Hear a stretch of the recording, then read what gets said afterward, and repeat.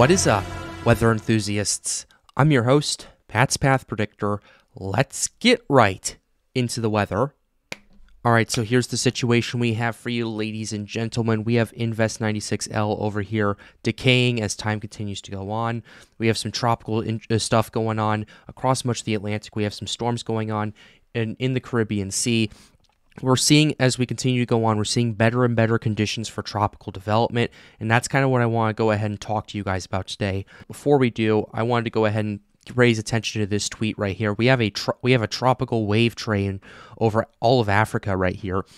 We have this tropical wave right here. We have this one over Mali, this one near Niger, this one over Chad, and a couple over Sudan right here, which the reason I'm showing you this is because all of those are going to end up going through the Atlantic Ocean right there. They're going to cross the Sahel and go into the Atlantic Ocean. And a couple of them may potentially have a chance to develop because some of the conditions I've been noticing across much of the Atlantic right here. So that's what we have going on right here. We have these waves that are currently in the main development region right now. We're going to go ahead and go back to the infrared to show you. This tropical wave right here is not really that organized right there. I'm not too worried about it considering the conditions it's in right now aren't that great. There is some moist air, but there is still a little bit of shear for that. And in long term, I don't see this one developing. This one, though, has piqued my interest a little bit. It is starting to show some deep convection, which is somewhat typical with these tropical waves. It's nothing too of note, but it does look somewhat compact, somewhat organized right there. And I want to go ahead and kind of play devil's advocate in a little bit and show you guys like what's working for and what's working against this thing. We're going to go ahead and start with the global sea temperatures we have right here. And to start, we're going to go ahead and show you the main development region with what we have. We're looking at areas of 28 plus degrees Celsius across the MDR in early August, which is something you absolutely do not want to see. Typically, the water's around 26, 27, not 28, 29 degrees Celsius, or about 82 to 84 degrees if you live in the United States. And we also are seeing a much larger area of 30 plus degrees Celsius waters in parts of the main development region right here, which is what we absolutely do not need to see right there. That's 86 degree Fahrenheit water.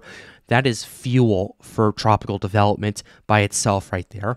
And if we go ahead and go a little bit further to the west, parts of the Caribbean, parts of the Atlantic right here, well, all I can say is the Gulf is starting to re-warm up. We're starting to get a good 31 plus degrees Celsius ring starting to redevelop once again. We had that a couple of weeks ago. Then the temperatures went down just a little bit. And across Cuba, we're seeing 31 plus. Across the Bahamas, in a massive area of 29 plus degrees Celsius or 84 plus degree Fahrenheit from the Gulf of Mexico, pretty much through the main development region. So that's why I'm so worried about this, because at this point, it's early August, and at least global sea temperature wise, it's not really like ahead of schedule anymore, if you know what I mean. This is pretty much house money. And the big question is, how high can this go? So that's the thing I wanted to go ahead and kind of share with you guys real quickly. We're going to go ahead and next show you the OHC, and we've been seeing a lot of values that have been outright alarming to me. First of all, we're looking at an area of 125 OHC plus from basically at this point now invading the main development region all the way to the Gulf of Mexico.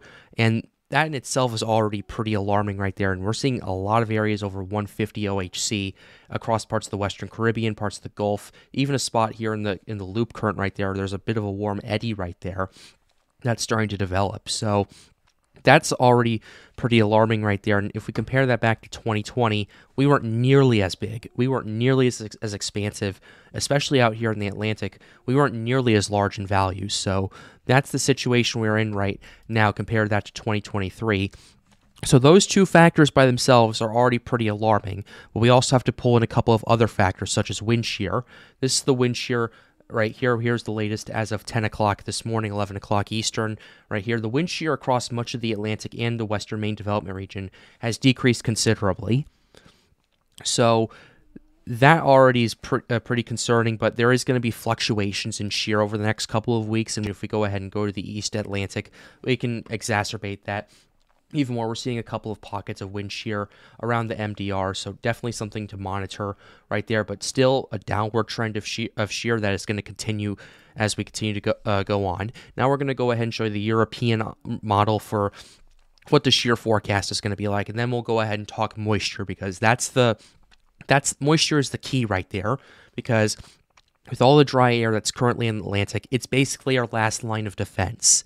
And then once that falls apart, it's open season. So we'll go ahead and first talk about the shear forecast, and we'll show you the shear is still going on a downward trend, especially like starting in a few days or so, August 4th, basically from the main development region all the way to the Gulf of Mexico. We have a huge decrease in wind shear, and I want to go ahead and cross-check this with the moisture.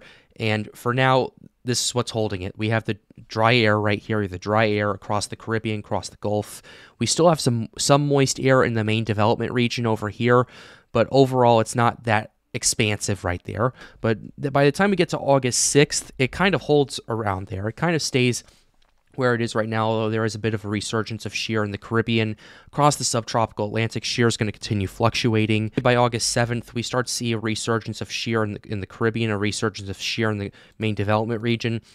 If we go ahead and show you the dew points, however, the moisture, the main development region, as you can see, gets a lot more moist. However, we are starting to see some more Sahara dust coming off of the Atlantic. It's still on a downward trend, and I'll go ahead and show you that real quickly. Here's what we have going on. Here's the Sahara dust. We have more coming off. This burst right here is not nearly as much as it was 72 hours ago. As you can see, we had a huge area of dry air. And now if we go back 108 hours out, it's concentrated, but it's not as bad. And we're looking at this right here, and it's absolutely a lot less dry there. So we continue to move through right here.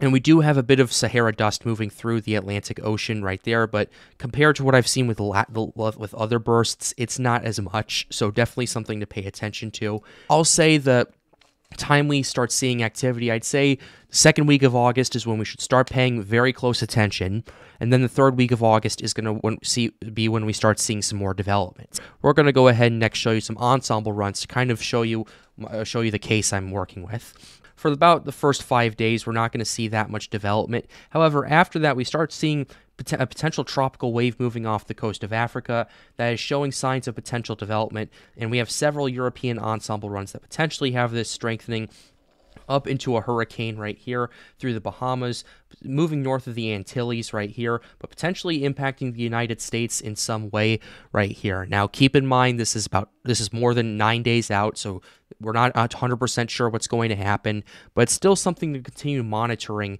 at the very least. We'll go ahead and cross-check that with the GFS ensembles, because that's just one ensemble, Patrick. What are you talking about? Well, if we go ahead and show you the GFS ensembles, we continue to show, it shows a similar situation to that at the European.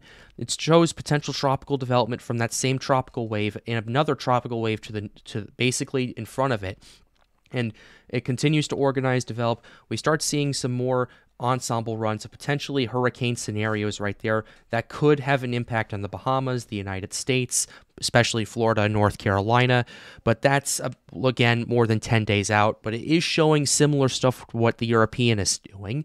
Now I'll show you the GPS ensemble to kind of crown this all out, and the GPS ensemble, last time I checked, and here it is right here, similar to the European, it starts showing a lot of tropical development right here, and it shows some more concentrated scenarios than both the European and GFS, although by the time it does approach land in the United States, it's like 12 days out. So definitely we need to take that with a massive grain of salt, at least for the time being, until we start seeing more and more scenarios, until we start seeing official forecasts on the official European of potential tropical development. We're going to go ahead and close the video for you guys. I hope you enjoyed it. Be sure to leave a like, subscribe to the channel if you are new. It helps us out, helps us make more videos like these. The goal of this channel is to get more people engaged with weather. But with that being said, have a wonderful day, guys.